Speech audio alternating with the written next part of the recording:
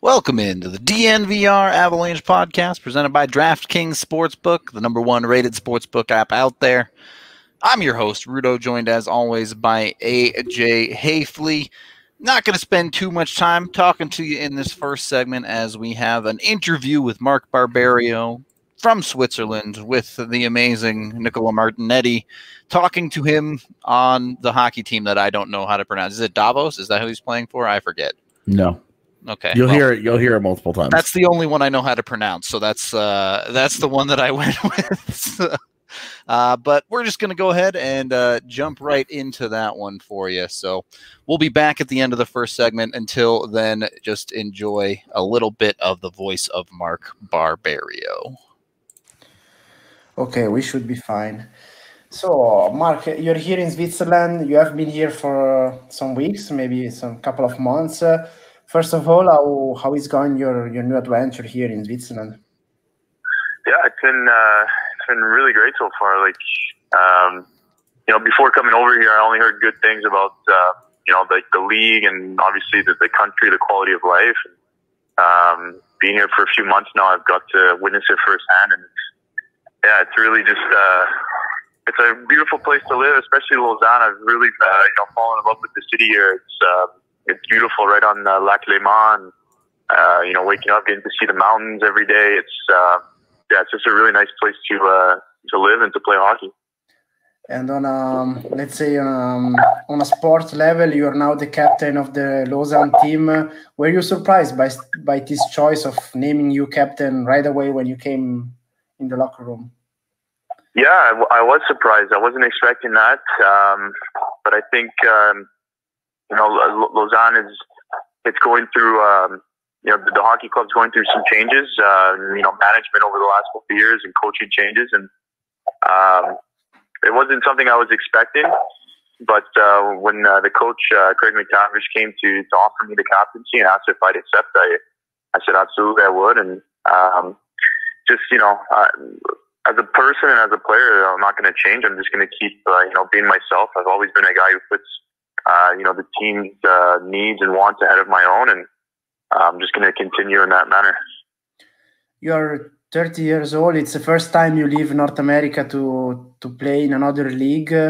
First of all, why did you decide to actually leave the NHL and the North American leagues in general? Why was the choice to come over here overseas?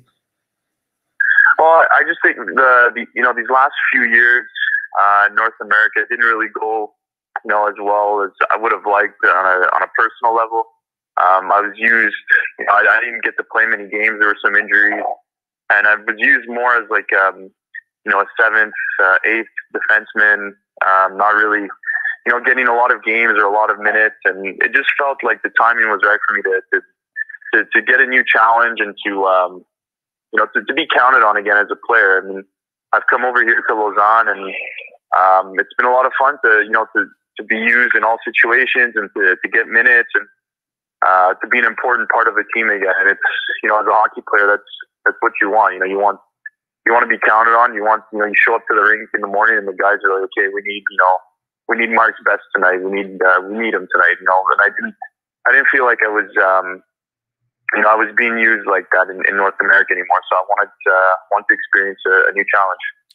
Didn't you think to maybe find that the feeling again in North America in another team? We saw the Avalanche team have a stacked D. You said you were very often the 70, the 80, but maybe in another NHL organization with more necessities.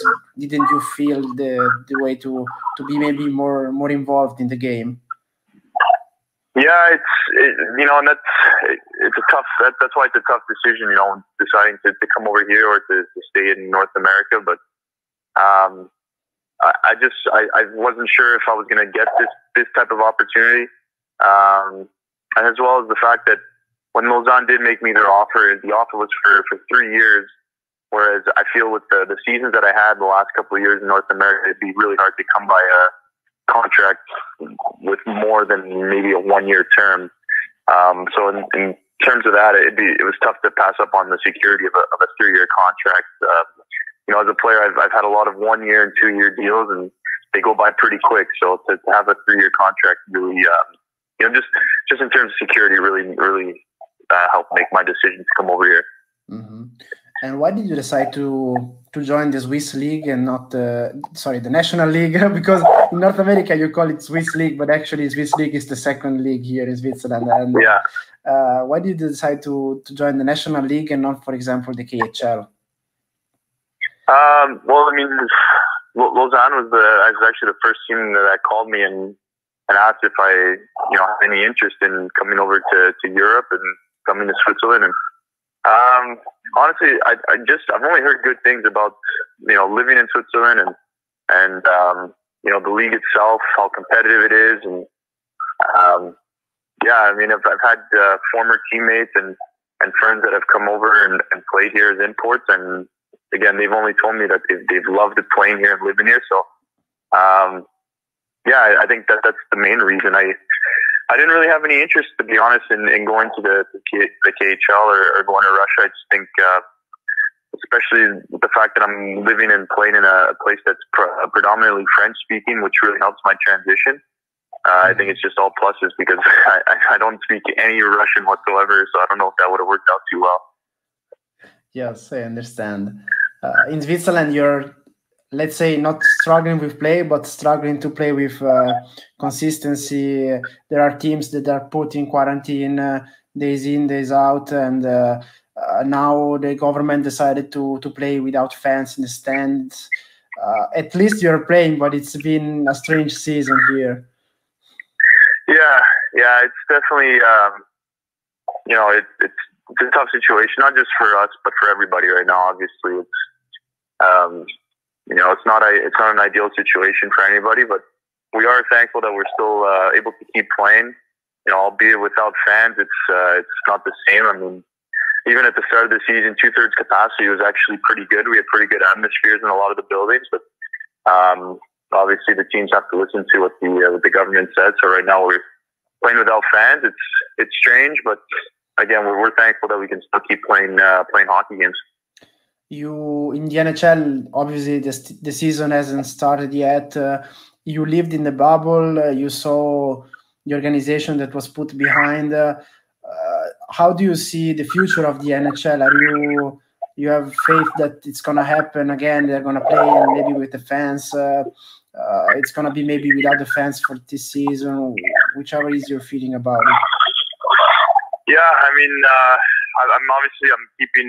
I'm keeping tabs on what's going on over there, and I know the start date has gotten pushed back. You know what? It's really hard to predict because the virus is going to decide what happens when the season will start or if the season will start. So it's I think it's just for a lot of the players there. It's just a waiting game, and it's tough. I know because it's hard for your off-season training because you don't even know what you're preparing for, what the actual start date will be. So it's just a tough situation. That's why I'm very lucky and very thankful that at least over here in the National League in Switzerland we've been able to actually start and get some games going for the season. You closed the chapter with the Avalanche. I heard you're happy to be here, but I have to ask the question. You saw how things went in the last couple of years with the Colorado Avalanche. You saw how Sakic moved himself in the off-season, made a couple of trades and stuff. Don't you have a bit of regrets to not be there, because maybe to stay there in that organization would meant to win something in the near future? I don't have any regrets. I've tried my best over there in North America. I gave 10 years of trying to become a regular and a everyday player, and I loved playing for for all the organizations that I played for, but Colorado gave me a chance when I was put on waivers. They gave me a second chance to play in the league, and I'll always be grateful for that. And I think the team is going in an amazing direction, and I'm not going to be surprised if they're going to be holding the Stanley Cup over their heads in the next couple of seasons, maybe as soon as next season with the moves that Joe has been making. But in terms of regrets, no, I don't have any. I've been very fortunate to play in that league, and I'm still fortunate to continue applying my trade as a professional hockey player, albeit now in a different situation and in a different country. You were claimed in the waivers from the Colorado Avalanche in the February of 2017. You were kind of forced to leave Montreal, which is your city, to go to Denver. But I think it was a good move for you. Would you thought that you would stay 3 years and a half in there when the claim happened? Yeah, I mean, I didn't, it's hard to predict the future, right? So when I got picked up, I was just thinking more in the immediate sense. I was just happy to stay in the league. And I was just happy to get another chance to prove myself, to prove that I can play in the NHL. And then from there, it just, it ended up being a good fit. It was just an amazing group of guys. Like every day, it was so much fun to go to the arena, and I just wanted to keep playing there and staying there as long as I could. And yeah, it was a lot of fun. I had some nothing but great memories of being a member of the Colorado Avalanche. Are there a few of those great memories that you would keep for you forever? Some maybe special ones that you want to share? I mean, the one that for me that sticks out the most is was the 2017-18 season, was when we had to win the last game of the year to get to the playoffs, and we had the last game of the season was at the Pepsi Center against St. Louis Blues, and I think going into the game, they were actually ahead of us in the standings. So we knew we had to win in regulation if we wanted to make the playoffs that year. A year where I think every single hockey journalist predicted us to finish last, I think. So that for us to go into that game knowing what was on the line, I'll never forget the atmosphere in the building. It was absolutely electric, and for us to come away with the win, it was just it was one of those games and one of those moments that I don't think I'll ever forget as a hockey player. That'll stick with me forever. Just the raw emotion of that one, that one win and you're in type of feeling. It was very special. I agree. It's a good one. I saw it from here in Switzerland. I was awake, and I think it's a great memory to pick up. Did you have also maybe more negative memories about something that happened maybe the last couple of years when you weren't playing enough or something like this? I mean, I've always been a pretty positive guy. It's just been my outlook on things in general is to be positive. But for sure, the last few years, and it wasn't easy, especially 2 years ago when I had so many injuries, and it just felt like one after the other, and I could have never really get going. That was definitely a tough season, but I moved on from it, and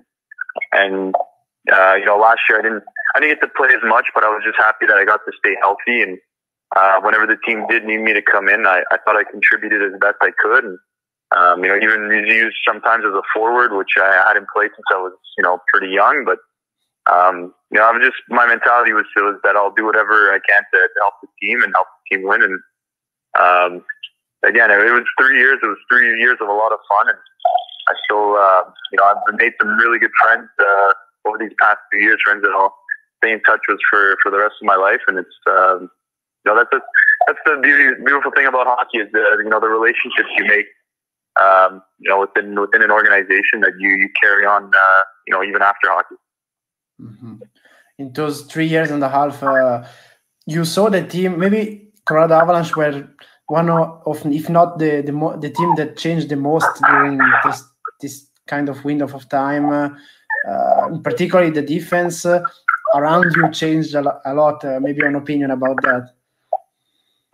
Yeah, it just like from when I first got there, I think we were kind of an older, slower team, and then within a few years, we changed to a much younger, faster, dynamic team with high-end skill. I got to see the development of some guys that have become stars in the league. Like I got to see Nathan McKinnon turn into, well, arguably, I think he's the best player right now in the NHL. If I mean, maybe I'm biased because I've been, his teammate for a few years, but I just think he's so dominant. I got to see the progression of a guy like Mikko Rantanen, who's turning into a premier, power forward. And, a guy like Samuel Girard and Cale Makar, like these guys are, it's been so much fun just to watch them improve and progress. And they're still so young, which is the most amazing thing for that team, for the organization, for their fan base. I think they just have so much to be excited about. Are you going to follow your former teammates from Switzerland? I can say to you it's hard because they play like 2 a.m., 3 a.m., but you're going to try to follow them.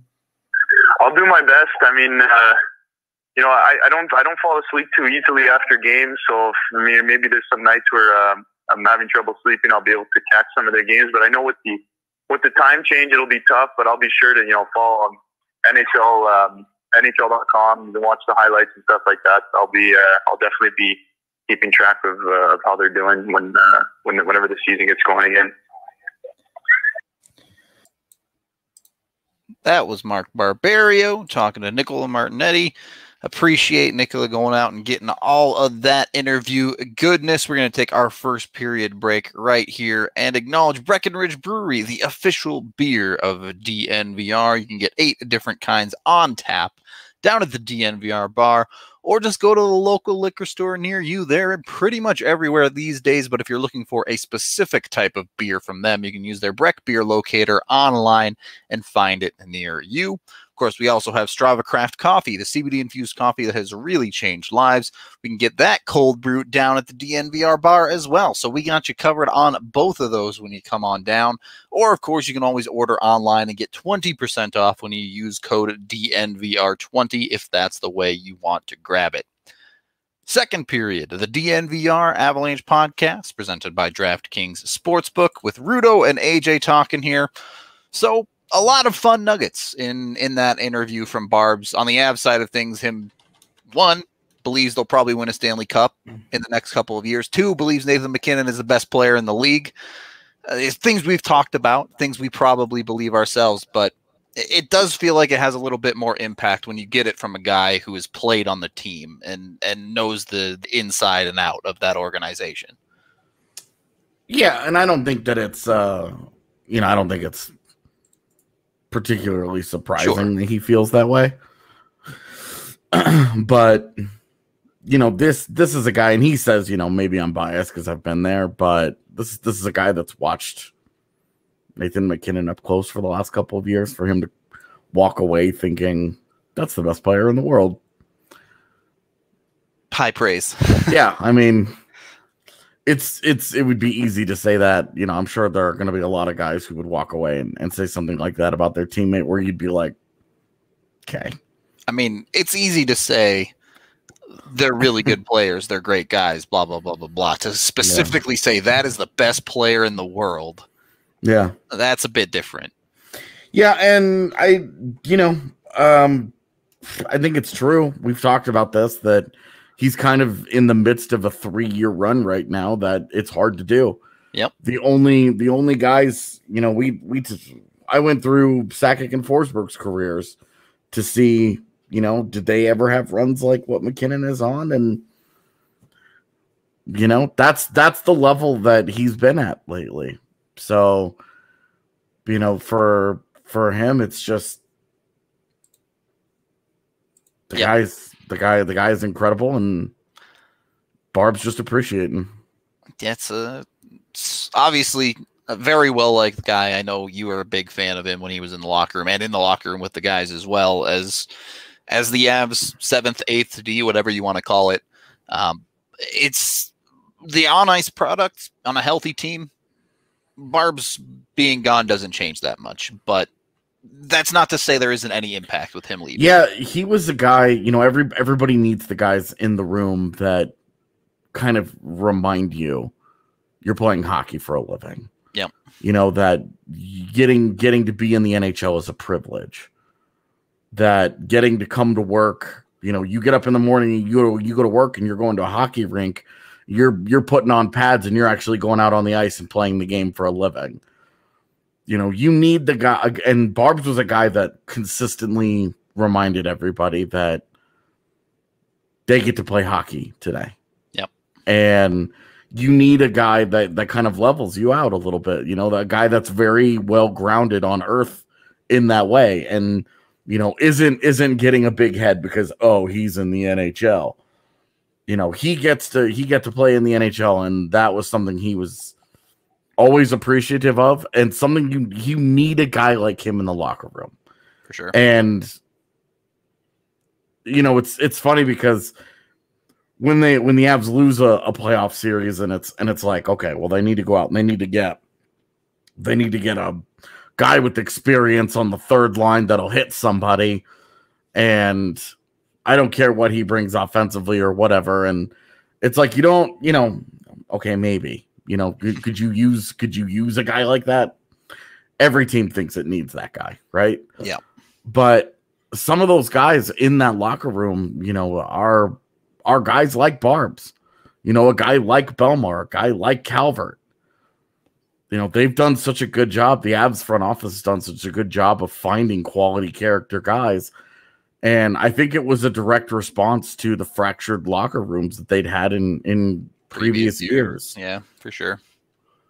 And I think that in response to that, they've gone out and they've gotten guys who go out of their, who are just, they're great dudes. They're very well liked and they're very well respected, and they change the dynamic of the locker room. They remind you, yes, you're chasing a Stanley Cup, but keep in mind, you're chasing a Stanley Cup. Yep.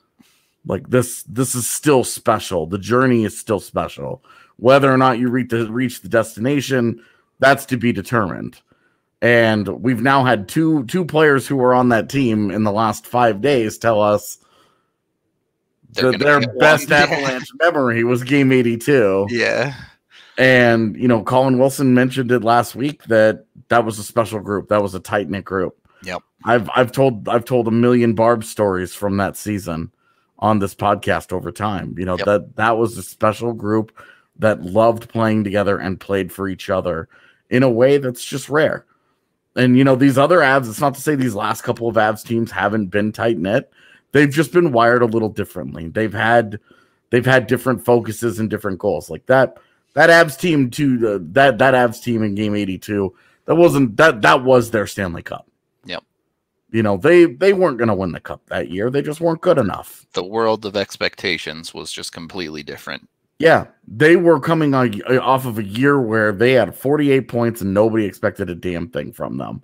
Yep. I was probably one of the highest people in all of hockey media on them, and I said I think their ceiling is like 85 points. Yep.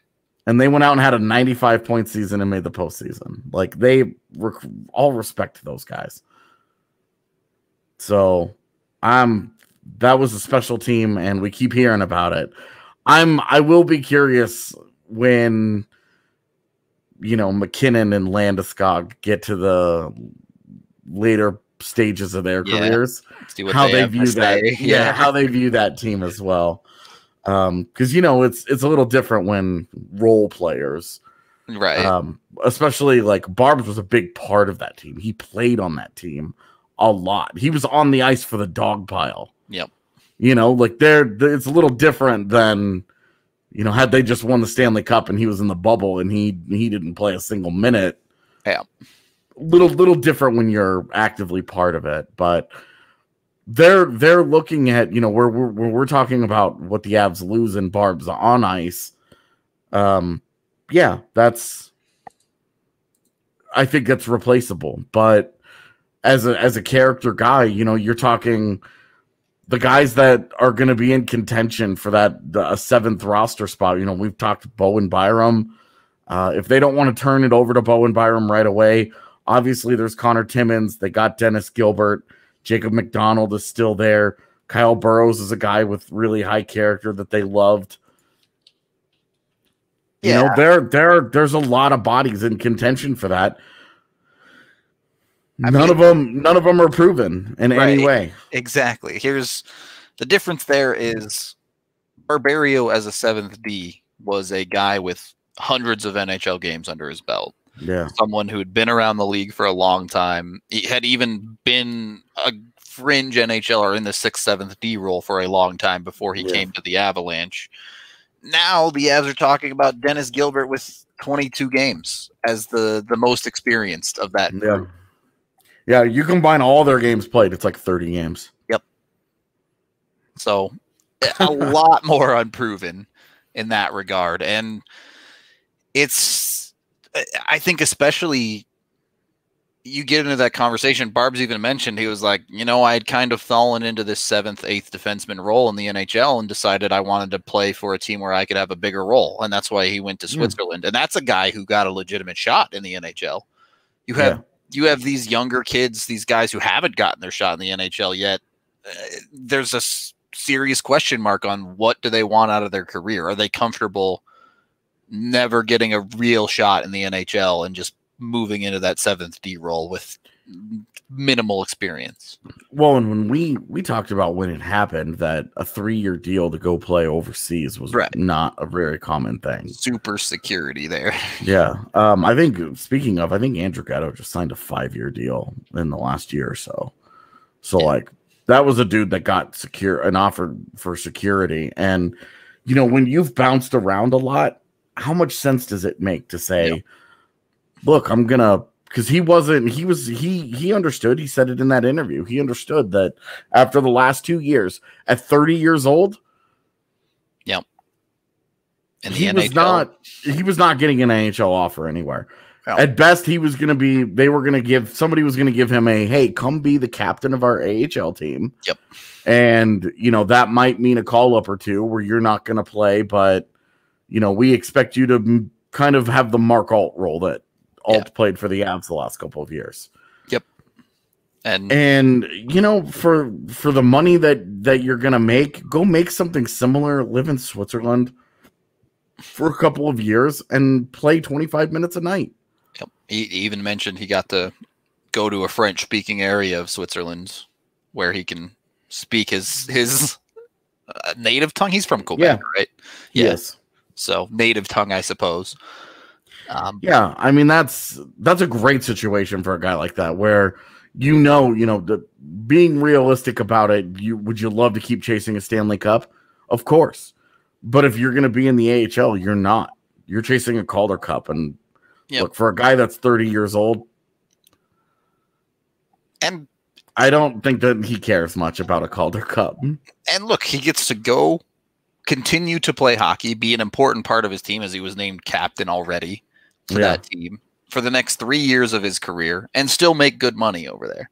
Right. He's probably making somewhere about what he would have made as on an AHL salary. Yep, a couple $100K or something like that. Yeah, where those guys, they make anywhere from, Kyle Burrow signed for $150K in the minors. Yep. TJ Tynan has one of the highest salaries in the AHL at like $500K. Yep. So you're talking that's good guaranteed money for the next 3 years. Yep. It's not that down. It's not FU money or anything. Nothing like that, but it's good money that he's gonna. And at the end of it, 33 years old, if it goes well, this could be a guy that gets another deal. Yeah, he could be a guy who stays there if he's still productive. He's still a good skater. He's still doing his thing. He could be a guy that sticks over there for a few years. And just to kind of go over Barberio's career, his estimated career earnings before taxes is about $6.5 million. So he's made good money over his career, but it's not the insane amount of money that primetime NHL players make, where they never have to worry about money again. Sure, but if you're good with that money, it can go. I mean, that's so much runway. Oh yeah, for sure. If you're smart with it and you're good and you get a situation that you like and you're comfortable and you're within your means, I mean, that's the guy has set himself up for a very comfortable life. Yeah, and just to kind of reiterate why someone like him would prefer security so much, looking at his career, he had his ELC and then signed 1-year deals 3 years in a row, 2 with Tampa and then 1 with Montreal. And then he got a 2-year deal with Montreal, in the middle of which he was waived. multiple times, actually. He didn't even get claimed the first time. But the second time he's waived and goes to Colorado, where he eventually signs a 2-year deal. And while there's a little bit of security with that Avs contract, he also saw himself essentially get beat out for an everyday role on that lineup. Yeah. So it makes a lot of sense for a guy whose career path has gone like that to say, this team's giving me 3-year deal. They want to give me the captaincy, and I'm going to play every single day. Yeah. Yeah. I think a lot of things add up here. Well, and just he was being honest with himself and knowing, like, at most he might get a, hey, come be a third pairing defenseman for like the Kings or the Red Wings or something. Right. You know, maybe be a veteran. You get to be the classic veteran guy on a rebuilding team. Do you really want to go and lose 45, 50 times a year? Play that style of hockey that it's not fun to show up to the rink every day. Right. And, you know, by game 60, you're just like, I'm so glad I'm getting paid for this. Yeah. You know, whereas now he's got that kind of security where he's going to have a good life. I'm kind of jealous. Samesies. Not that my life isn't dope, but you know, I look where I was when I was 30. I wish I had signed a 3-year deal to play in Switzerland. To have made $6.5 million by the time you were 30 would be like otherworldly, but yeah. Anyway, we do need to take our second period break here and talk about our gaming sponsor, WGT Golf. We have tournaments coming up all November long, every single weekend, where you guys can win prizes from DNVR. The submission process is going to be a little bit different. You don't even have to win the tournament. You have to play and send in your screenshot, and you'll be entered in the raffle to potentially win some DNVR merch. Be sure to keep it locked and loaded. Some more information is going to come out about that across this week. So just keep your eyes on the podcasts. You'll hear about the WGT golf tournaments. Go to dnvrgolf.com to download the game and search for DNVR3 to join our third clubhouse. You have to be in the clubhouse if you want to compete. Yeah, if you want to compete, that's the word I'm looking for, in these tournaments and win yourself some free stuff. Third period of the DNVR Avalanche Podcast, presented by DraftKings Sportsbook with Rudo and AJ. We're talking about Barbs. AJ, do you want to kind of put a bow on that for us, or should we just move on? Gonna have a dope life. Bo. Yep. Bowed. Good job. Nice little present. Yeah. Awesome guy. Really appreciate him taking the time to sit down with Nick and get that interview for us. Also, shout out to Nick. Yep. Doing work over in Europe first. Yeah. Got the he was our guy last year when we got the Mikko Rantanen interview, and now Barbs comes right to him. Yep. Made it easy for him. Easy game. Yeah. So excited, excited that we can continue to use some of our European pals. Yeah. As always, the European, both people doing work for us and y'all listening to the pod with your crazy hours, the few of you that tune in live. Props to you. Definitely. But we do have a little bit of NHL news as well. That being, seemingly the NHL and the NHL GMs are somehow still pushing to want an 82-game season in the coming year, which, you know, barring I wake up tomorrow and they're somehow starting the season, I don't see how that's possible. If they're taking the Olympics seriously. So the talk that they might be able to get around the Olympics problem, yeah, is that they would split the television rights of the postseason with another carrier. Would NBC allow that? It's NBC's idea. Okay. The idea here being that would be the beginning of a partnership for these two companies. Sure. Going into the NHL's next television deal. So they have kind of stuff in place. Sure. Yeah, because the NHL obviously wants to maximize the amount of money. Yeah. An exclusive deal with NBC probably doesn't get that done. No way. And we've seen in the last year, NBC kicked them to the curb for Kentucky Derby. Now they're going to kick the NHL to the curb again for the Olympics. And NBC's even like, Why don't we just open this up to other bidders? Why don't we open this up to our competitors? Clearly not super interested in the NHL rights. Right. Like, they love having them. It's like a feather in their cap, but it's not something that they're clearly valuing at the highest level. And like, let's be honest, like the NHL's television rights just aren't as lucrative or as important as other sports. Easily the smallest of the big four. Yeah. And like, let's just be honest about it. But you know, I think it would do wonders to get back on ESPN for the sport. Its all-time highest popularity was when it was on ESPN regularly pre-lockout, and it was a big part of their regular rotation. It feels like an easy match, right? Because ESPN is not the super mega juggernaut it used to be that had other high-quality sports entertainment on all the time. And the NHL is obviously looking for new partners in that regard. So like ESPN is like faded a little bit, but like, let's be real here. They're like Microsoft, Microsoft's still just doing its thing and printing money at this point. ESPN they're still king of the sports landscape. Absolutely. It's just the world has changed, and putting hockey back in front of basic cable, where ESPN it's easy to find, people know where it is. They're not dumping games on freaking USA Network and what was it, like MSNBC? Yeah. The games are getting played on these random interrupting NCIS marathons. And right. Like there's ESPN2, there's ESPN News that they can kind of just dump all of their games onto if they need. Plus, they've got a partnership with ABC, so sometimes ABC gets some of these things. And I just think that if you're being realistic about what's best for the sport, hockey fans hate ESPN. That's fine, but if you want to grow the game and you want to put it in the best position for it to be financially profitable over the next few years, which helps grow the game and make it better, and more teams, more money, and players get paid more, and everybody's happy here. ESPN has to be a player in that, and they're going to be very interested in those rights. You're not worried about current hockey fans. You're worrying about potential hockey fans when you're putting it on something like ESPN. You're trying to get the viewership that isn't already watching, and there is already a bit of a partnership there with the games that they play on ESPN Plus already.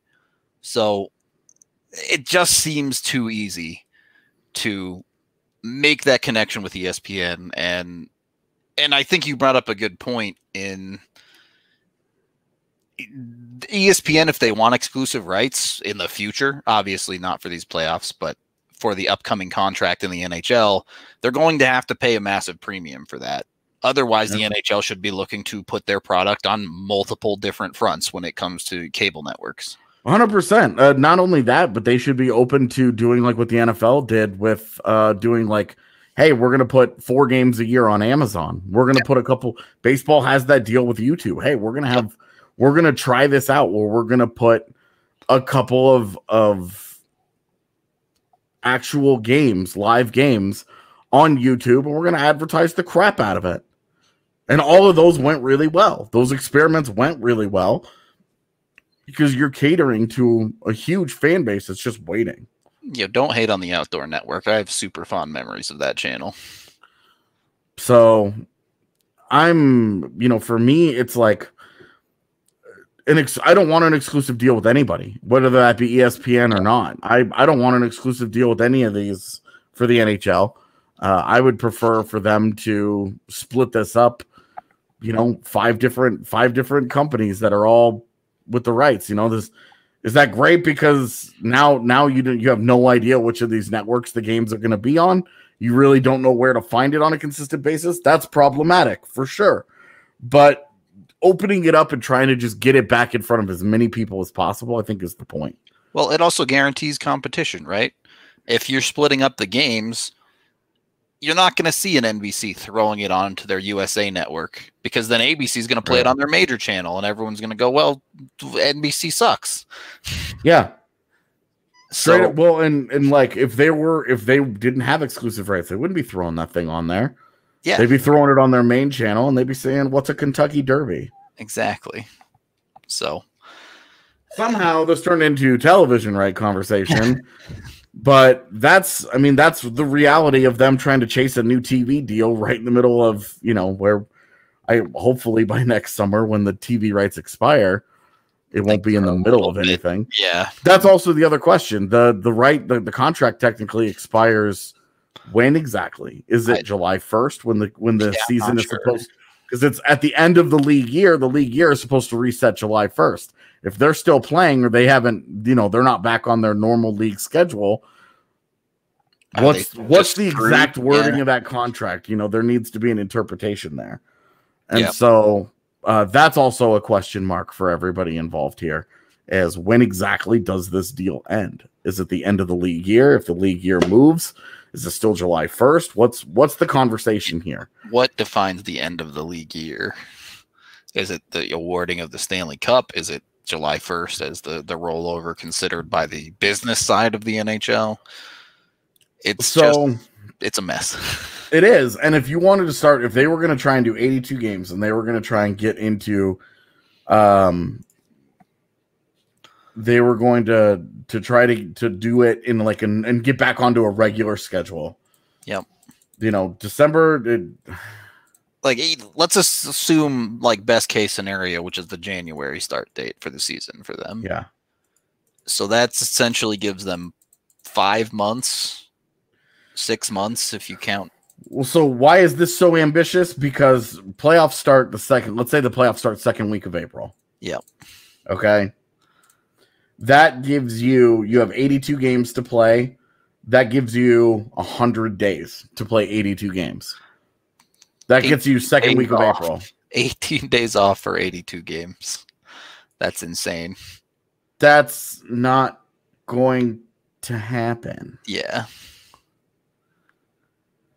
That'd be impossible. 100 days to play 82 to play 82 games.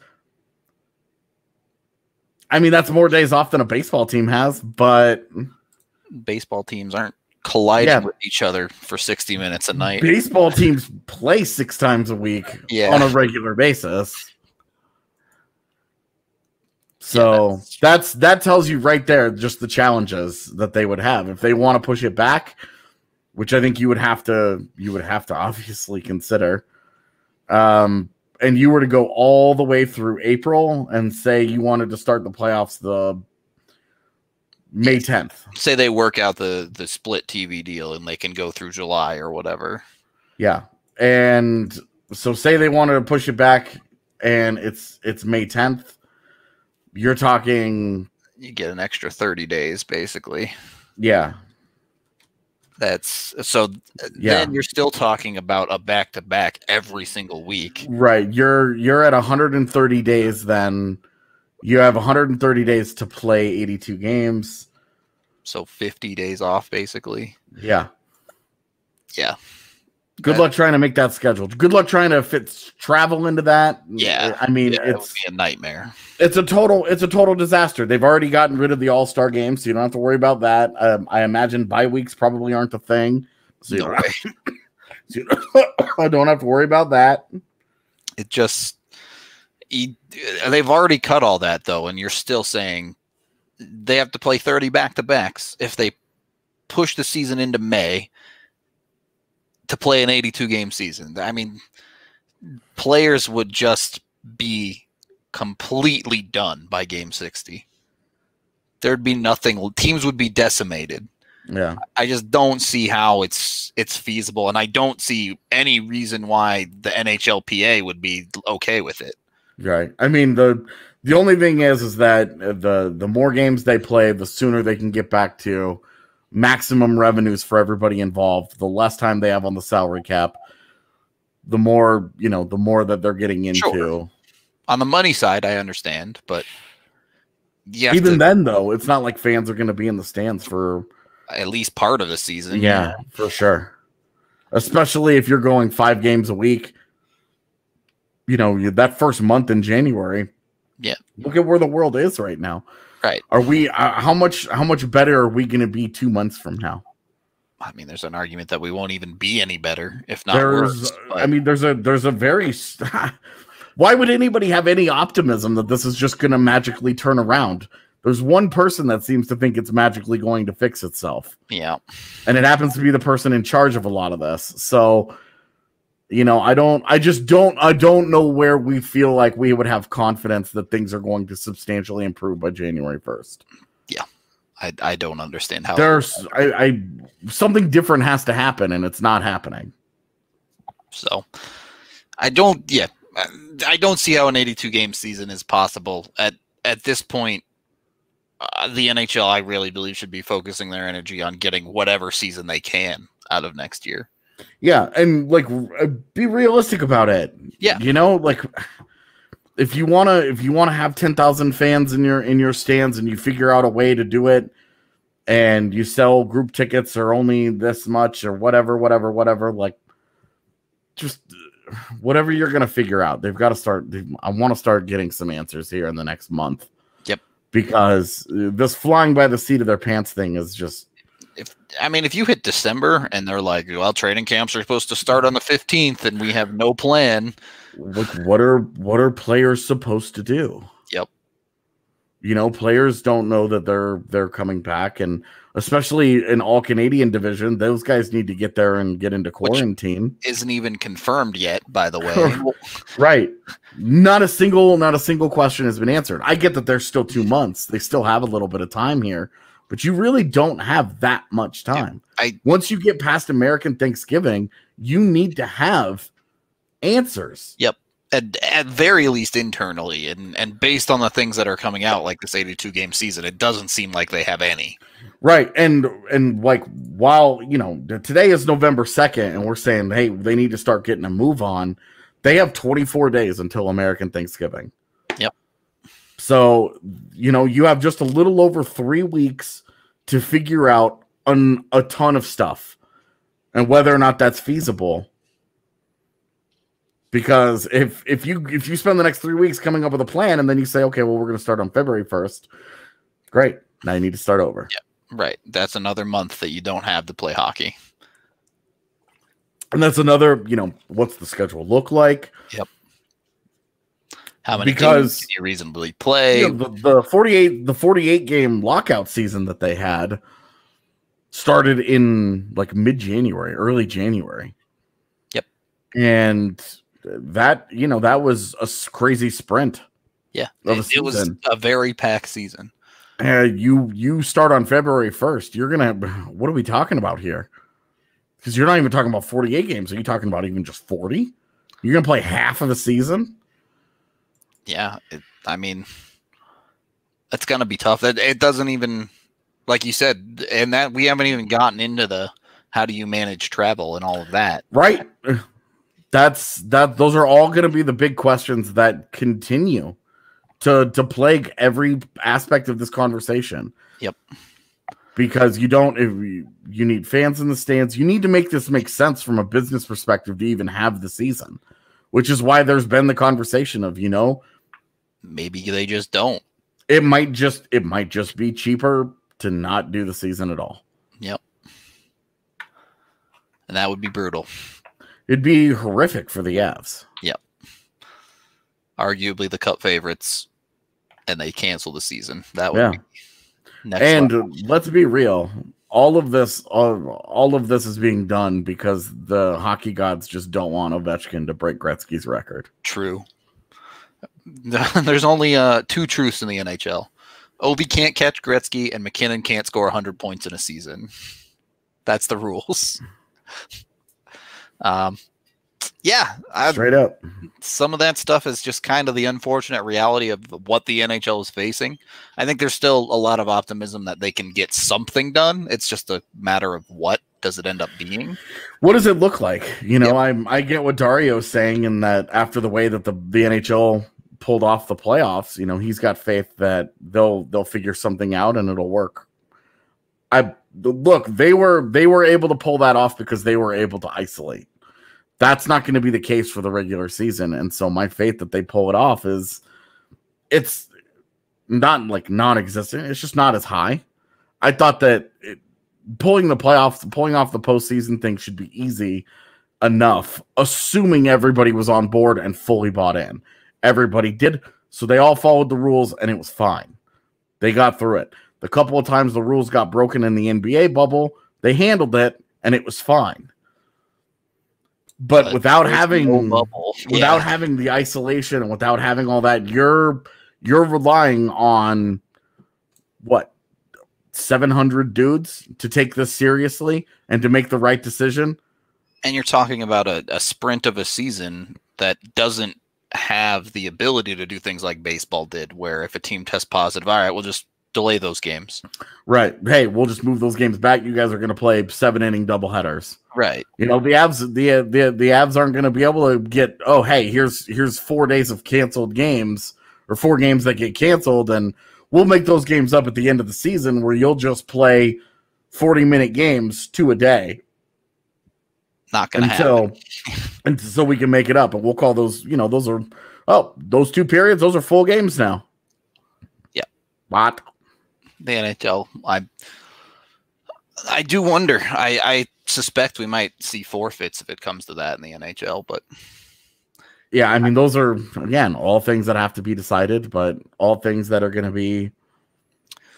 Hopefully we find out in the next month or 2. Yeah. But I guess we're going to kind of wrap up the show today on that note. Appreciate everyone watching, listening, however they consume the podcast. Hope y'all enjoyed the Mark Barberio interview at the start of the show. Got some other stuff coming up for you this week. We'll probably look around the league and see where everything is kind of sitting before AJ gets out of here to Canada, hopefully sooner rather than later. But hoping this week. Yep. If not this week, then it'll be the beginning of next week. So it'll be happening here very soon. So there you go. He's going to Winnipeg for a bit. And then I have to quarantine, so you guys won't see me for a little bit. Yep. It's the way it goes. But we'll still be here with the DNVR Avs podcast, and he'll be back on it whenever he's all set up there in Canada. So yeah. Finally, we have my favorite sponsor in the entire world. AJ, you know if you have to shave your balls in quarantine? So that I don't get murdered by my significant other, I would imagine that's probably part of the process. So there you go. AJ, trying to make the fiance happy, using Manscaped to get his balls in correct shape. You know how it is. You can go get their Perfect Package 3.0 and get all the products you need, whether it be the trimmer, some anti-chafe deodorant, some good-smelling toner, that's the word. You can get breath mints, a bunch of other stuff as well to take care of all of your man parts, whether it be above or below the belt. Head on over to manscaped.com and use code DNVR20 to get 20% off that perfect package for you. We're going to get out of here. Thank you, everyone, for being here, chatting it up with us. We always appreciate. Be sure to give it a like on YouTube if you haven't, and subscribe to the channel as well. Until tomorrow, we'll talk to you next time.